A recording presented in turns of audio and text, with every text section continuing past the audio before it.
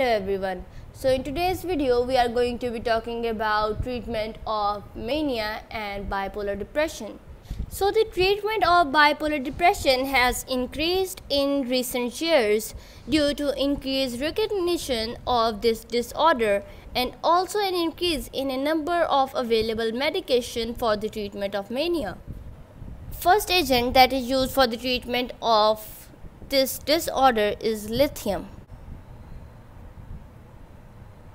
So lithium salts are used acutely and prophylactically for the managing bipolar patients. So it can be used acutely and prophylactically, that is prior to attack.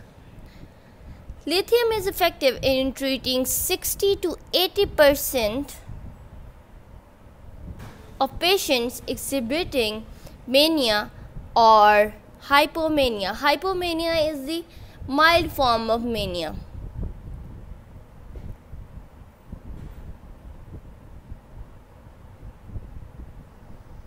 Although many cellular processes are altered by treatment with lithium salt, the mode of action is unknown. So we do not know the exact mechanism for the activity for the treatment of mania. The therapeutic index of lithium is extremely low. So therapeutic index is low, and lithium salts can be very toxic in higher doses. Common adverse effects may include dry mouth, headache, polyuria, polydipsia. Polyuria is excess secretion of urine, and polydipsia means that there is excessive thirst, and polyphagia,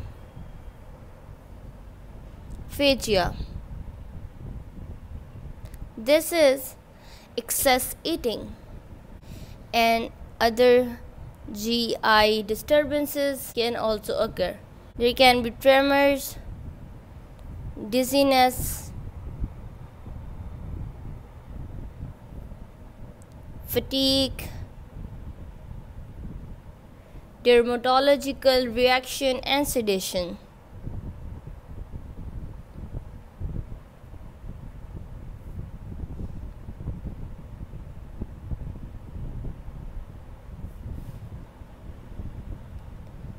So these are some side effects of lithium salts. If there is high concentration of lithium salt in plasma, it can indicate toxicity.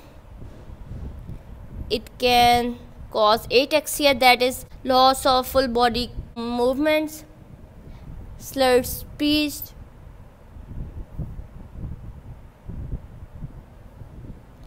and coarse tremors, confusion, convulsions. Lithium salts can also cause thyroid function to decline. So therefore it should be monitored. If patient is having decreased activity of thyroid, then it should be discontinued. As lithium salt have GI distress, so therefore lithium should always be given with food. Lithium salt is secreted renally. So therefore we should be giving cautiously in patients having renal impairment, but it is the best choice in patients with hepatic impairment. So we can give it to patients who are having liver damage or liver dysfunction, but we should be cautiously using it in patients who are renally dysfunctioned. There are many other drugs which are also being used for the treatment of mania and bipolar depressions. Several anti-epileptic drugs such as Carbamazepine,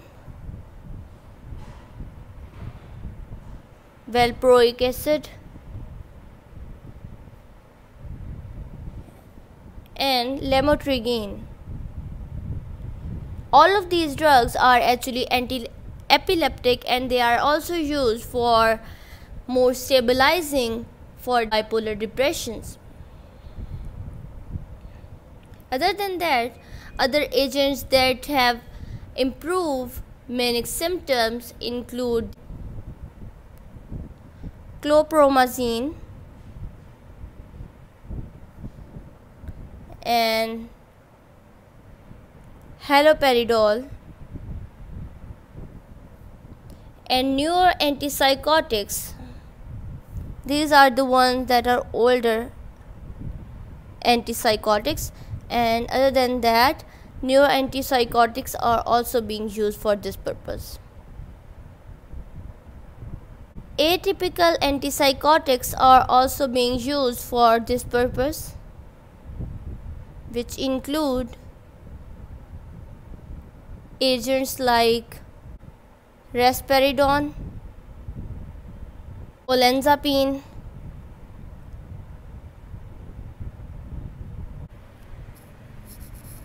ziprasidone, aripiprazole, Asenapine, Quetiapine.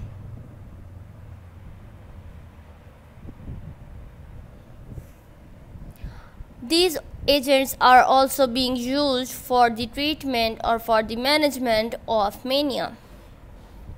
Agents like quetiapine,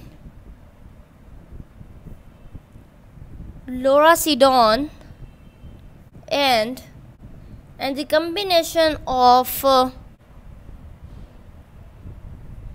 agents like olanzapine and fluoxetine have been approved for the treatment of bipolar depression.